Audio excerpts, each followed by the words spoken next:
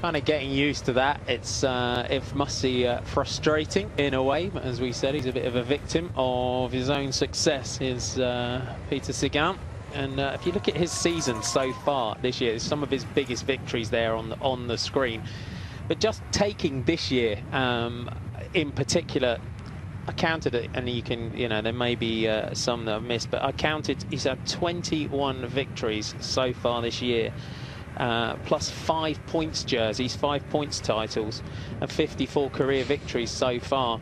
And he's still only a youngster. Yeah, absolutely. And I remember,